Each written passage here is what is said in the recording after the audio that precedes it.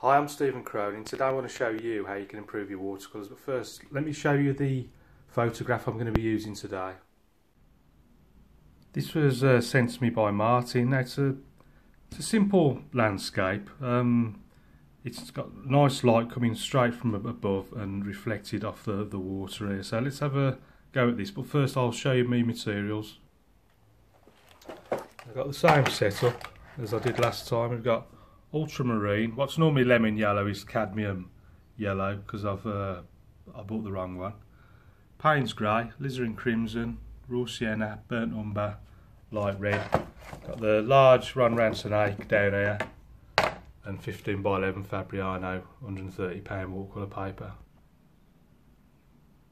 So quick look again at the photograph and then I'll get cracking. So the first thing I'm going to do is using the big hake, I'm just going to wet the paper all over. This will soften the sky up and we'll get no hard edges, so nice fluffy clouds and a few colours blending into others. I'm going to start off just a little bit of raw sienna. There's not much in the photograph. Predominantly I'm seeing sort of blues mainly. So let's go with a bit of blue, a bit of Payne's grey.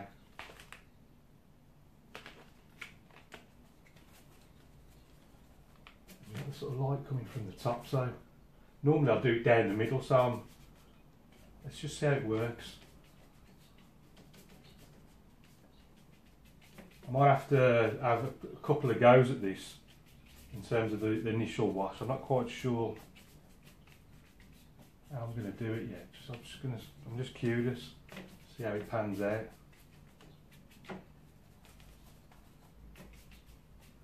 But for now, if we say we've got taking this ultramarine right down to the bottom. There's loads of little unmixed bits there, that's what's going on there. But like I say, that will mix in together. So don't worry about that. I keep catching the yellow as I'm going round. Now,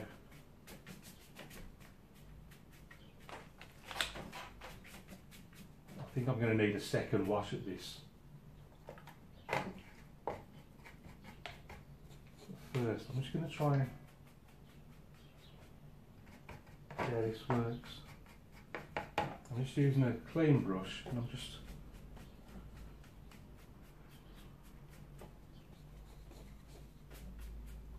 seeing what this actually does. It looks a bit naff, that does, though. Maybe more water, more lighting. Let's see what this does. That looks even worse.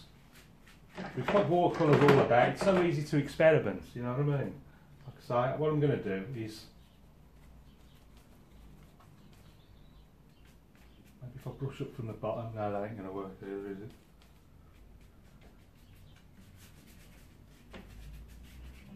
So what I'm going to do is get that initial wash on. I'm going to dry it and then I'm going to have another go at it.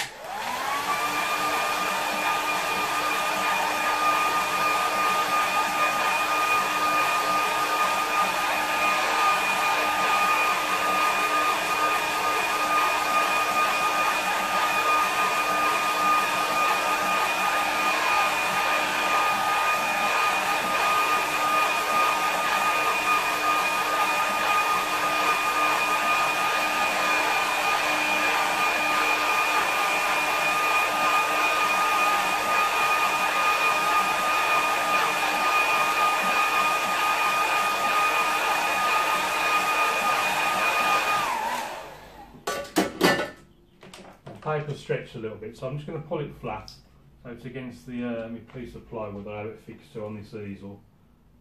Upright, for the only reason it's sort of almost 90 degrees, just to suit the camera angle really. You don't have to have it this high up. I'm going to wet the brush. I'm going to put another wash on top of that and just see what we end up with. Right, so I'm going to back into these two colours. Now I want this area, I'm trying to create this sort of light effect coming down from the top. So let's see what I can get this time. So this time I'm just sort of pushing it up, I'm coming from below and pushing it up.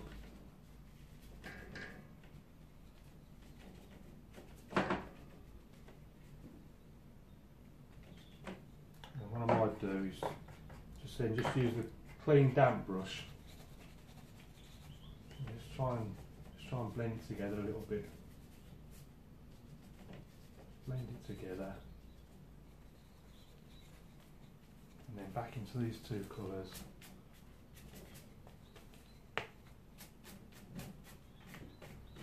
Just bring these corners in. It's slowly, it's looking better than it did.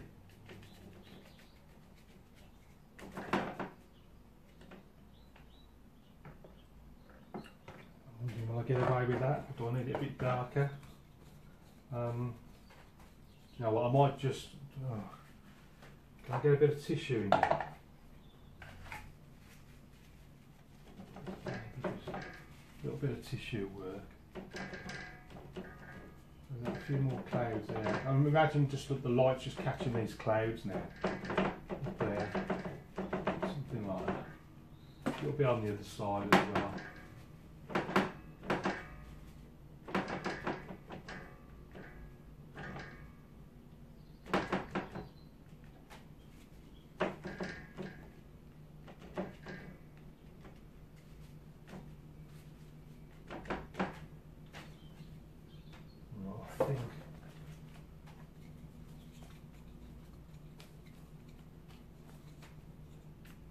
Bring this in just slightly.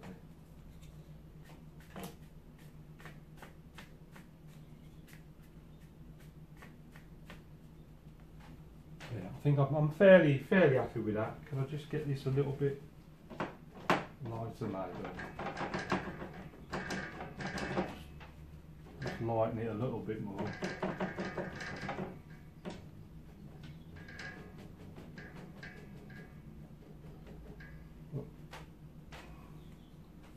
It's a dirty tissue, you can see the little bits.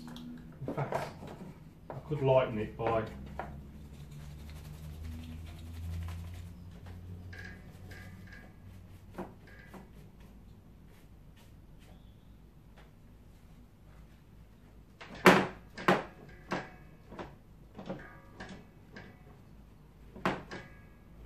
picking up all bits of paint here on the wood.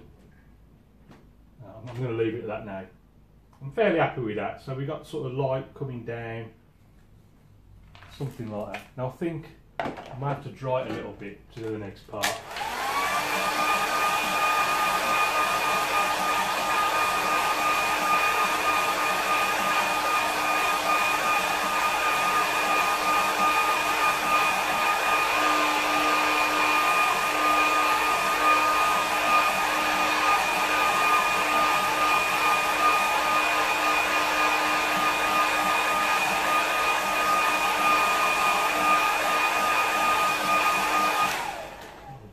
I think top gear's gone on me air dryer. It's starting to wear out now. I'll have to get a new one. So I'm just going to make sure that's flat now against the board before I carry on. We've got a nice little background, got the light coming down, reflecting, the water's down there, so it's reflecting off the water. You know, nice sort of abstracty thing to work with. Just dipping the tips of my brush into the water, just to bring all the hairs back together. Now I want just a very light tonal mix now. Lots of water on that, very little paint. Just to put these background hills in. So the water's about a third of the way up, the horizon line's about there. So I just want these, actually I might have done these too light, I don't think they show up very well. A little bit stronger I think. A little bit stronger.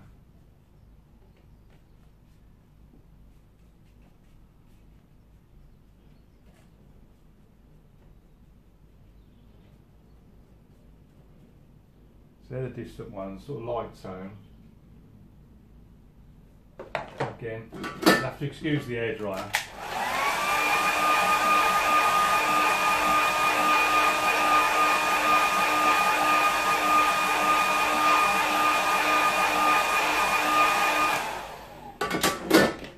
Now the nearer hills, the ones right next to the bank,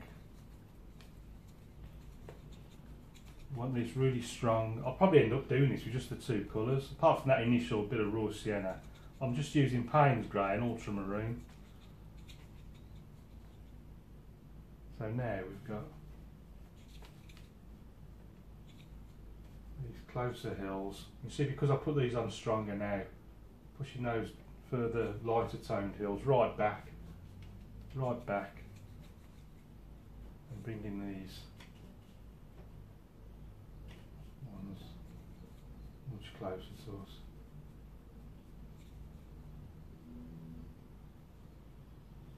Right, so bringing these down now to the water level.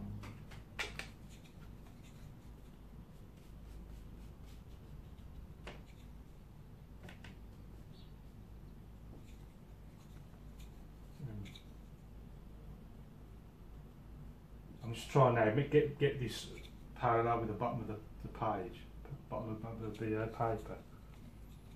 Yeah, a bit of blue, a bit of Payne's grey, very dark mix.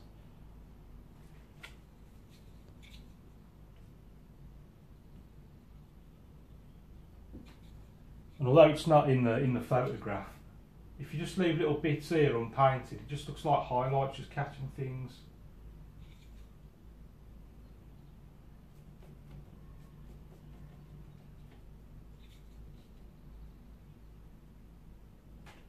I'm just trying to make sure. So if you want a really straight, the easiest way of getting a straight, just use some masking tape. I used to use masking tape. You just measure it up each side to make sure it's exactly the same height, and just run some tape across. It's the easiest way to make sure you get a perfectly straight line.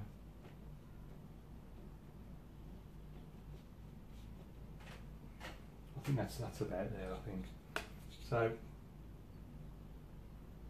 There's a sort of middle ground now.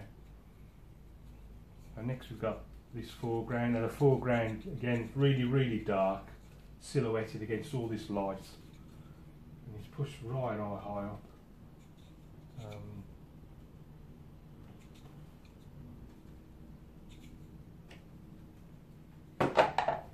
Just need to dry that.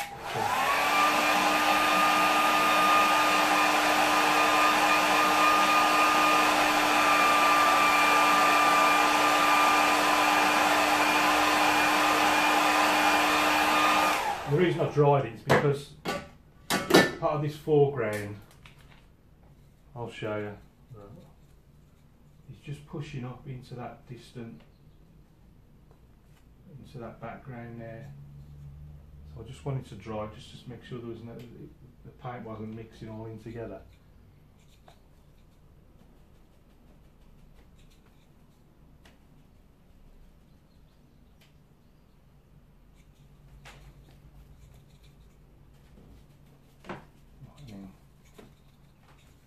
Can't really see much detail in the foreground, so what I'm going to do, I'm just going to pretty much just block it in, just leave unpainted bits here and there just to look like highlights on things. I think there's like a building or something. I'll have a look in a minute. Just blocking this in.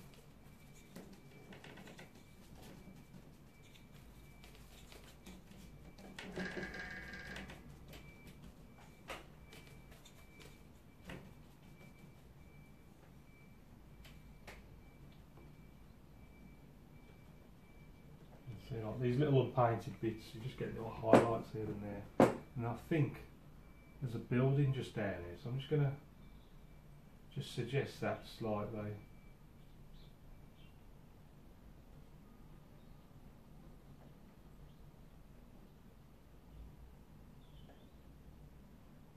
I put too much detail in.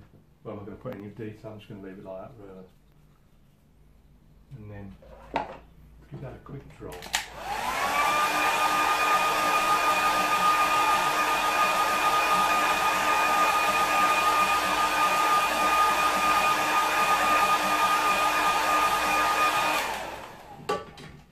I'm thinking maybe I should, because that could be our focal point, if I just try to emphasise it just a little bit more.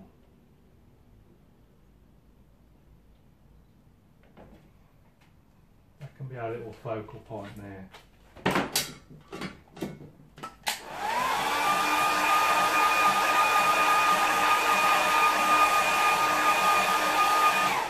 And then because tonal wise this is just a little bit darker than that, I need to dry it so I can put another layer on just to make it dark, although it's not quite sure how much darker I can get it.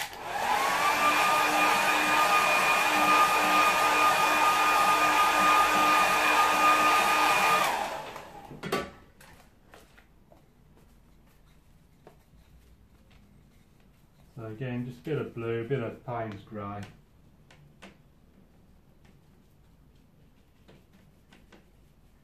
And just darkening this.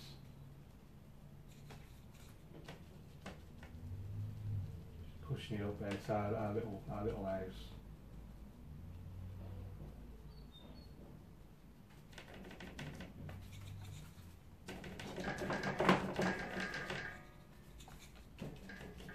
I'll get it much darker than this now.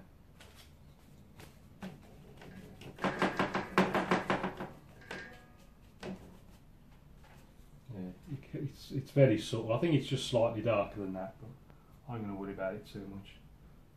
Just think what else, is there anything else I can put in?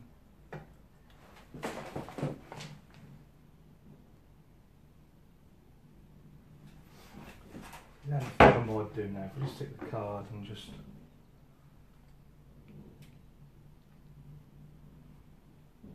little things here and there, just to break up this dark mass. Like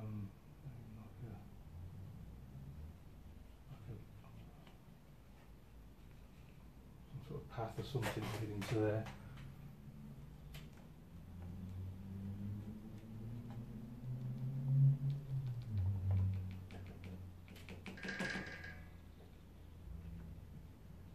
Little details, they don't really mean much, just little things happening here and there.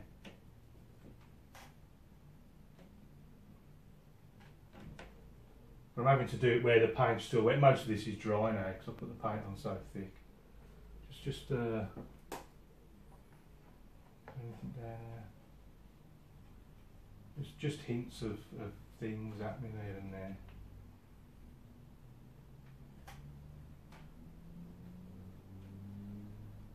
Little grasses here and there.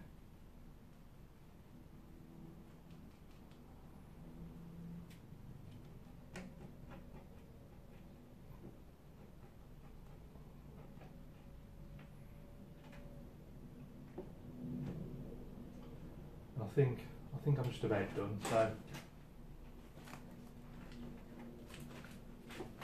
what I need to do, switch to the little brush.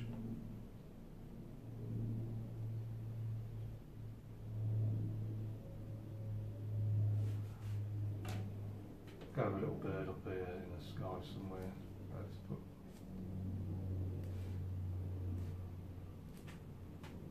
five little birds, and then finally, not sure how well this is going to show up, but just looking for a slightly lighter place I can put my name. I'm going to pop down there. Just about to see. Let's see what it looks like with the mount on. So here's the painting with the mount on. So let's have another look at the photograph. So you can see that the biggest challenge was how do you get that sort of bright light at the top of the sky? And to be honest, I need to have a think about that, how to create that effect, because it looks a little bit of a mess.